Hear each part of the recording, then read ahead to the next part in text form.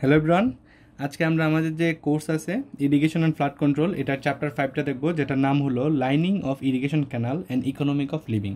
তো এই চ্যাপ্টারে আমরা মেনলি এত বেশি ডিপে যাব না, আমরা জাস্ট শুধু যে আমাদের কী পরিমাণ লাইনিং করতে কী পরিমাণ কস্ট সেভ হয়, আমাদের কি লাইনিং করে আমরা বেনিফিটেড হয়েছি কিনা এইসব টাইপ ম্যাথ দেখবো। আর লাইনিংটা যে আমরা ডিজাইন করবো একটা চ্যানেলের জন্য, ওই ডিজাইনটা আমরা দেখবো। এই কয়েকটা টপিক দেখেই আমাদের এই চ্যাপ্টার ক্লোজ হয়ে যাবে। তাহলে আমি লাইনিং জিনিসটা বলতে কী বোঝাই, ধরেন আমাদের একটা চ্যানেল আছে। তো এই ছবিটা আমার ভালো হয় নাই, কিন্তু মানে এটা একটা অ্যাপ্রক্সিমেট ধরে নেন, আমাদের একটা জমিন আছে, জমিনের মধ্যে দিয়ে আমরা একটা খাল কাটলাম, এরকম আমাদের একটা জমি আছে যেটার মধ্যে আমরা একটা চ্যানেল তৈরি করলাম।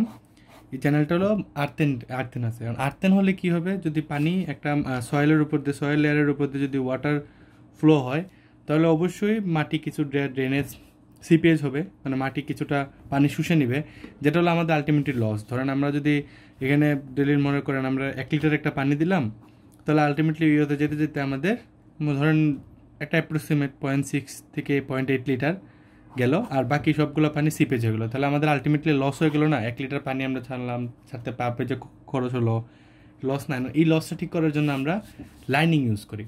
লাইনিং হলো আমরা একটা এই যে চ্যানেলটা আছে, এই চ্যানেলটার দুই পাশে পুরা নিচটা, এই যে পুরা সারফেসটা আছে, এটা পুরাটা কংক্রিটের বা কোনো অ্যাবসল্টের রাস্তার মধ্যে বা একটা কোনো টাইলস বসায় আমরা জিনিসটাকে লাইনিং করে দিতে পারি, যার কারণে ওয়াটারটা সিপেজ হবে না, একটা ওয়াটার টাইট সিল চ্যানেলের মতো তৈরি হবে, যেটা 1 লিটার দিলে পুরো 1 লিটারের মতোই বা 0.9 লিটার, 9 লিটারও না, 0.99 লিটারের মতো যাবে, জাস্ট খালি 0.01% যা 0.01% লস হবে আর কি, যদি আমরা ইয়েতে দিই। এরকম একটা লস হয় যদি আমরা লাইনিং ইউজ করি। এটা হলো আর কি মেনলি লাইনিং আর কি। তাহলে আমি জিনিসটা একটু যে সংজ্ঞা যেটা আছে এটা আপনাদেরকে একটু লিখে দিই, তাহলে আপনাদের একটু সুবিধা হবে বুঝতে। মেন কনসেপ্ট এটাই যে আমরা যে আর্থেন যেগুলো আছে, যাতে আমরা সিপেজটাকে আটকানোর জন্য এটাকে আমরা একটা, যাতে সিপেজটা না হয় এটার জন্য আমরা কংক্রিটের, টাইলসের, অ্যাবসল্টের যে কোনো কিছুর না, যেগুলা আর সিল হিসেবে কাজ করে, পানি সিপেজ করতে দেয় না, ওইগুলা ইউজ করা একটা চ্যানেলের ক্ষেত্রে, তখন এটাকে বলা হয় লাইনিং। তাহলে আমি সংজ্ঞাটা লিখে দিই। যে আমরা যদি সংজ্ঞার দিকে দেখি, কি লিখছি এখানে, by lining the canal means the earthen surface of the channel is lined with a stable lining surface. এটা স্টেবল লাইনিং সারফেস, যেটা হতে পারে কংক্রিটের তৈরি, যেটা হতে পারলে এখানে কি হবে, কংক্রিট, অ্যাবসল্টের তৈরি, যেটা আমরা রাস্তায় ইউজ করি, যেটা হতে পারে টাইলসের তৈরি। এটা হলো মেনলি লাইনিংয়ের কনসেপ্ট। আমাদের আরেকটা টার্ম আছে ওয়াটার লগিং। এটা হলো water logging, GING, water logging. এখন এটার ক্ষেত্রে যদি আমরা দেখি, তাহলে ওয়াটার লগিং হলো আমরা যদি সিপেজটা আনকন্ট্রোল হয়ে যায়, বেশি পরিমাণ সিপেজ হয়ে যায়, তাহলে আমাদের যে গ্রাউন্ড ওয়াটার লেভেল আছে এটা উপরে চলে আসে, যার কারণে আমাদের যে ক্রপগুলো আছে ওইগুলোতে ক্ষতি হয়। বেশি পানি চলে আসলে আমাদের ক্রপে ক্ষতি হয়, ওইটা মেনলি ওয়াটার লগিং বোঝায়। এখন হলো আমরা এই ভিডিওতে কিছু সূত্র ইকুয়েশনগুলো আমরা দেখে ফেলবো, সাথে সাথে অঙ্কগুলো দেখবো। এই ভিডিওতে আমরা জাস্ট খালি আরেকটা অঙ্ক করার জন্য কিছু থিওরি আছে ওইটা দেখবো, এরপরে আমরা একটা ম্যাথ করবো, এরপরে ভিডিওতে আমরা বাকি ম্যাথের জন্য যে থিওরিটা লাগবে এটা পড়বো, এরপরে ম্যাথগুলো করবো। তাহলে শুরু করা যাক। এখন যে আমরা ম্যাথটার জন্য যে থিওরিটা দেখবো, এটা হলো আমাদের যে লাইনিং করার পর আমাদের কি বেনিফিশিয়াল হয়েছে কি না, ওইটার উপরে ম্যাথটা মেনলি। আমি সূত্রগুলো লিখে দিতেছি, তারপরে এক্সপ্লেন করতেছি কোনটা কি। এই ম্যাথগুলো হলো বেনিফিট হয়েছে কি না এটার উপরে ম্যাথ, এর জন্য বেনিফিটেড ম্যাথস লিখলাম আমি, এটা আমার লেখা আর কি। যদি আমরা এখন এটা দেখি, যে প্রথম যে সূত্রটা এটা হচ্ছে টোটাল অ্যানুয়াল বেনিফিট, যেটাকে বি দ্বারা বলা হয়, পি দ্বারা প্রকাশ করা হয়। এটা সূত্র হলো MR1 প্লাস PR2। MR1-এর যে পোর্শনটা এটা হলো আমাদের সি পেজের জন্য, আমরা ম্যাথ করলে ইজিলি বুঝতে পারবো কোনটা কি। আর PR2টা হলো আমাদের মেনটেন্যান্স পার্ট, মানে আমাদের যে লাইনিং করার পর যে মেনটেন্যান্সে কী পরিমাণ খরচ হবে ওই সব জিনিসটা। এখন কোনটা কি আমি একটু পরে বলে দিতেছি, এটাকে আমরা 3টা সূত্র লিখে দিই, এরপরে এক্সপ্লেন করতেছি কোনটা কি।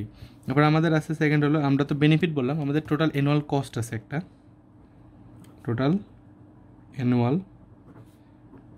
কস্ট, এটাকে আমরা সি প্রাইম বলি, প্লাস সি কি ওয়াই কি, এটা আমি একটু পরে এক্সপ্লেন করবো, C/2 R/100, আর কি এটাও এক্সপ্লেন করবো একটু পরে। এখন এই যে বি, এটা হলো আমরা এই যে বি আর এই যে সি প্রাইম, এটার রেশিও ডিফাইন করবে আমাদেরকে আমরা কি বেনিফিটেড হয়েছি কি না। কারণ B/C এর যে রেশিও, B/C প্রাইমের যে রেশিও, এটা যদি 1 থেকে ছোটো হয় বা 1-এর সমান হয়, তাহলে আমরা ছোটো না, এই যে B/C এর রেশিও যেটা বেরোবে, এটা যদি 1-এর থেকে বড় বা 1-এর সমান হয়, তাহলে আমাদের যে লাইনিং করাটা হলো ওইটা আমাদের বেনিফিটেড হয়ে যাবে। তাহলে ম্যাথ করলে আমরা বুঝতে পারবো বি বাই রেশিওটা যদি 1 থেকে বড় হয় বা 1 এর সমান হয় তাহলে কি হবে, তাহলে হলো বেনিফিটেড। এতটুকু তো আমরা বুঝলাম। এখন আমরা দেখি এম কি, R1 কি, পি কি, R2 কি, সি ওয়াই আর আরটা কি। তাহলে আমরা দেখি যদি এখানে হেয়ার এম হলো আমাদের যে কত কিউমেক অফ ওয়াটার আমাদের সেভ হয়েছে লাইনিংয়ের কারণে, cumec of water saved by lining the canal, by lining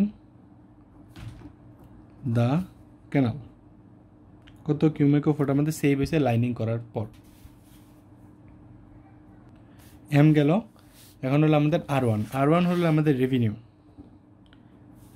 আমাদের লাইনিং করার জন্য কি পরিমাণ রেভিনিউ জেনারেট হয়েছে, রেভিনিউ NUE টাকাতে বা রুপিতে যেটাতে থাকে, বাই লাইনিং। এবার আমাদের যে পি যেটা আছে এটা হলো percent of fraction of saving line canal, মানে লাইন ক্যানাল দেওয়ার কারণে কী পরিমাণ আমাদের সেভিং হতে পারে, কত শতাংশ আমাদের সেভিং হয়েছে, ওইটা হলো গিয়া পি দ্বারা প্রকাশ হয়। জেনারেলি 40% ধরা এজিউম করা হয়, এটা কোয়েশনে দেওয়া থাকে না, এটা আমরা 40% এজিউম করে নিই। Generally P is equal to 40% assume করা, এটা মনে রাখতে হবে। R2 হলো গিয়ে আমাদের কী পরিমাণ মেনটেনেন্সে কস্ট গেছে, মেনটেনেন্স কস্ট পার ইয়ার, মেনটেনেন্স কস্ট পার ইয়ার। সি হলো আমাদের লাইফ টাইমের মধ্যে লাইনিং করার জন্য কী পরিমাণ কস্ট গেছে, life time cost of lining. তারপরে ওয়াই হলো আমার total life time, total life span of lining. এই ছিল আমাদের যে তিনটা সূত্র মেনলি দুইটা সূত্র, annual total annual benefit B equal to MR1 plus PR2 R total annual cost C is equal to C by Y C R by 10। আমরা একটা এক্সাম্পল করব যেটার মাধ্যমে আমরা এই সূত্রগুলো কি এটা ভালো করে বুঝবো, কারণ কোয়েকশনে অনেক বড় থাকে, টিপিক্যাল থাকে, যেটা আমাদেরকে বুঝতে হবে কোনটার কোন মান দেওয়া আছে আর কিছু মান আমাদেরকে বের করতে হবে। এখন আমরা একটা ম্যাথ দেখবো পরের ভিডিওতে। আশা করি ভিডিওটা বোঝা গেছে। Thanks for watching.